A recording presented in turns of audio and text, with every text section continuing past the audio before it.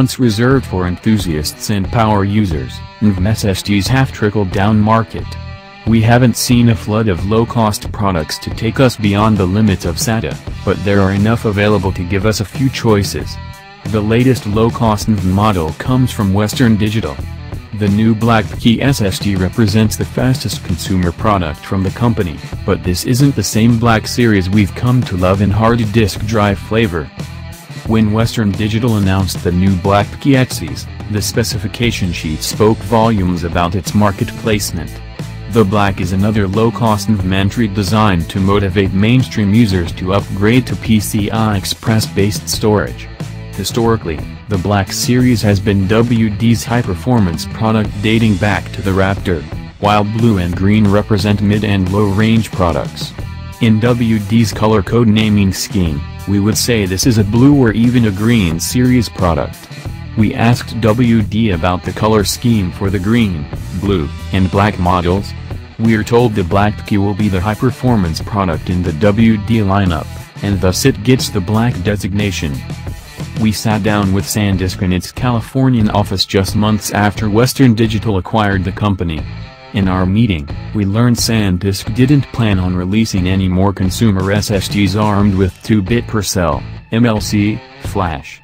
SanDisk made it clear that 3-bit per cell, TLC, is the future for consumers, even if its competitors don't adopt this progressive approach. If you, like me, expected the Black PCIe to be a fire-breathing, Samsung-eating, smoking-fast SSD, you will be disappointed. Now that we know what the WD Black PCIe SSD isn't, let's look at what it actually is.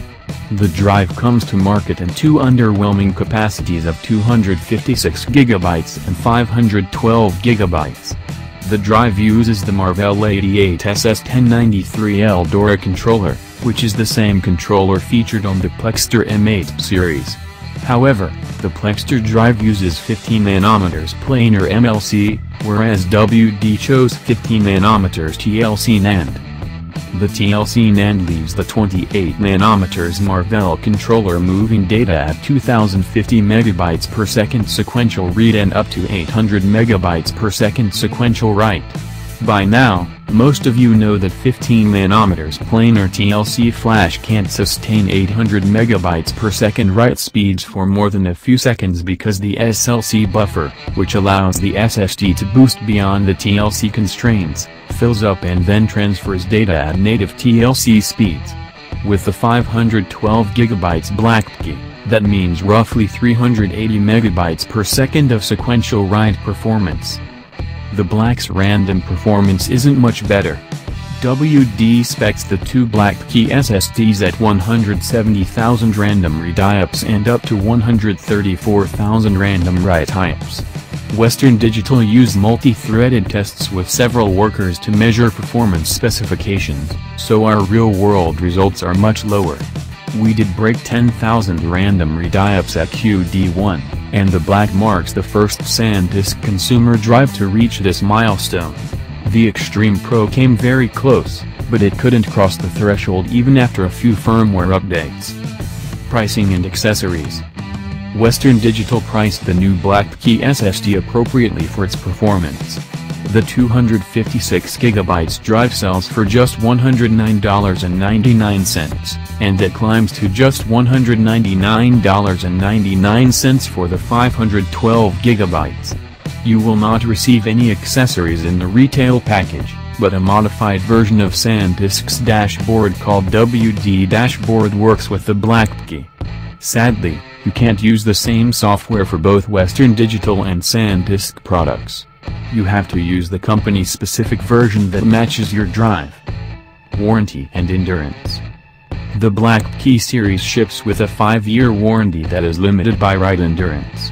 You lose warranty coverage after you write just 80 TB to the 256GB drive, and 160 TB to the 512GB model. If the endurance specifications seem low, that's because they are. The Western Digital Green SSD series tops out at 240GB, 256GB NAND provision down to 240GB usable space, and delivers 80 TBW. That's the same as the Black PCIe 256GB. The WD Blue SSD series tops out at 1TB and up to 400 TBW. The smaller 500GB Blue SSD cuts endurance in half to 200 TBW, but that is still 40 more terabytes of endurance than the new Black PCIe 512GB.